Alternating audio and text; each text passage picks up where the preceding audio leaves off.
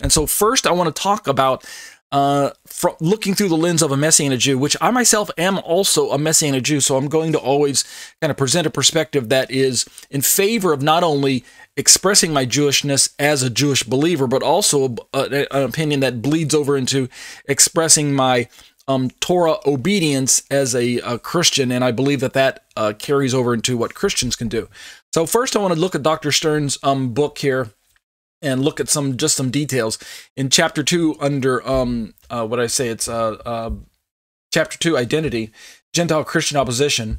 Here's some relevant information that I found important as I'm studying through this particular topic about Judaism v. Christianity, the relevance of Torah observance, not just for Jews, but for Gentiles, oppositions to this idea, bringing in Messianic Judaism alongside of Christianity. Where does it fit in? What can we expect if Jewish people are to embrace Jesus and continue to embrace Torah as well? What would that look like? So these are some of the topics we're going to talk about in this next 30 minutes. Dr. Stern says, quote, some churches try to assimilate us. He's speaking as a Messianic Jew. They try to assimilate us to Gentile ways, denying our right to express our Jewishness. And this is done often under the banner of eliminating, quote unquote, the middle wall of partition, end quote, between Jews and Gentiles, which has been broken down by Yeshua the Messiah.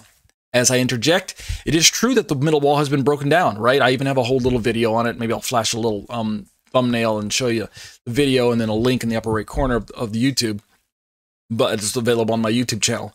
I don't believe that the middle wall that Paul is talking about in the book of Ephesians is the Torah, right? The Torah was never designed to be a middle wall of partition between one culturally expressive segment of Christianity and another, right? In other words, between the Messianic Jews and the Gentile Christians. The Torah was never designed to separate peoples. In fact, it's the opposite. The Torah is a document that's meant to unify everyone under the banner of the one true God of Israel, which explains who the one true Messiah of Israel is, which of course is the God of all Jews and Gentiles and the Messiah of all Jews and Gentiles. So the Torah is that covenant document that outlines the stipulations of God's people, explains how to lead and live holy lives. It defines not only sin, but it also defines holiness. And of course, if sin and holiness are universal to God and God's people as the Jews, then it only stands to reason deductively that the same standards should apply to Gentile Christians. Of course, we're going to look at some pushbacks to that notion. Dr. Stern continues. He says, other churches regard us, speaking of us Messianic Jews, they regard us as extra special, either as weird, not quite Christians, or as super Christians, doubly blessed. And I pulled this quote into my study. In the latter case, when we talk about doubly blessed, we're put on display. We are requested to give our testimony every other week, and any question about the Old Testament is immediately referred to our Jewish Christian. In short, he says we become the church's token Jew, right? We become, our Jewishness becomes a cause celebre, and more to the point here, it gets defined not by ourselves, but by Gentiles around us. So these are some of the kind of, you might call anxieties that we Messianic Jews go through. Obviously, historic Christians don't perhaps identify with that, but I wanted you to understand that we Messianic Jews experience these things sometimes as we attend churches, or we don't experience it so much as we attend a Messianic flavored congregation, but we certainly go through it when we experience, not all the time, not all Jews do, by the way, and Dr. Stern's not trying to say that everyone experiences that, but some of us do, and so it's helpful to understand where we, where we're kind of wiggling in the seat and as to why. Some in the church argue that Messianic Judaism is wrong.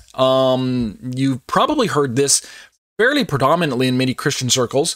Here are 6 reasons that Dr. Stern has heard. And so we've got these A through F. He says, point A, separatism, rebuilding the middle wall of partition. Again, many historic Christians believe that to bring in a Torah observance alongside of your faith in Jesus raises that middle wall of partition, which means for them, Jewish expressions of Christianity or Torah observant lifestyle, or those that are leaning towards Hebraic lifestyle, is an unnecessary step backwards in the wrong direction. And it's an unnecessary wall of partition because it's largely understood and even kind of agreed upon that most people in historic Gentile Christianity are not really interested in keeping the lifestyle that looks on the outside like some form of Judaism. And what I mean by that are the visible, what we might call badges of Judaism that have kind of been carried along all through the centuries of Jewish history. So we've got some of the things like, say, male circumcision for infant circumcision, or even adult circumcision, but male circumcision. That's one of the badges of Judaism. Badges are meant to, by the way, I'm using that analogy, because a badge, when you look at a uniform or an outfit, a badge is something that's worn on the outside of the uniform or the outfit, article of clothing, and it's meant to identify kind of that person along with a group or an ideal or a concept or even a position, right? A police wears a uniform and he's got a badge of authority that says he's in a position to kind of exercise this function and role in society.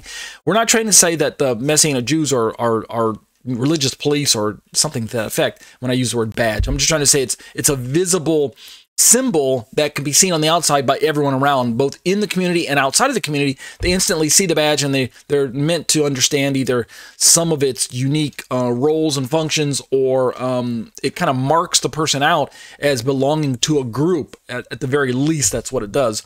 So many within Gentile Christian, historic Gentile interpretations of the Ephesians passage where Paul talks about the middle wall, interpret that middle wall of separation as the Torah. I disagree, but they believe that that is the middle wall that is being constructed by Christians and Gentile Jews who, not Jews, but Gentiles. Let's try that one again.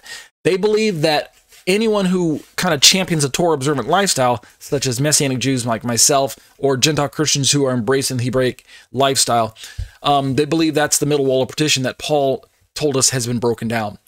Just FYI, what do I think the middle wall of partition is? I think it was the vile man-made dogmas and man-made laws and halachas, halachut, policies, group policies that were entrenched in place by Yeshua's day, that were kind of erected by the historic Jewish people to keep Gentiles outside of their local groups, keep them at arm's length. And it was a misuse of Torah, kind of a nationalization of Torah, a restricted view of the Torah of God for Jews only in that respect. And so when Jesus came, he came to explain that no, the middle wall of covenant membership is not restricted to Jewish-only people. God is not the God of the Jews only, what Paul would go on to say in Romans chapter 3, near the very end of the chapter there. God, is he the God of the Jews only? No, he's the God of Jews and Gentiles. As we agree, heroes are the Lord our God, the Lord we Jews and Gentiles. The Lord our God is one God of Jews and Gentiles. If I can give my kind of a different spin on the Shema.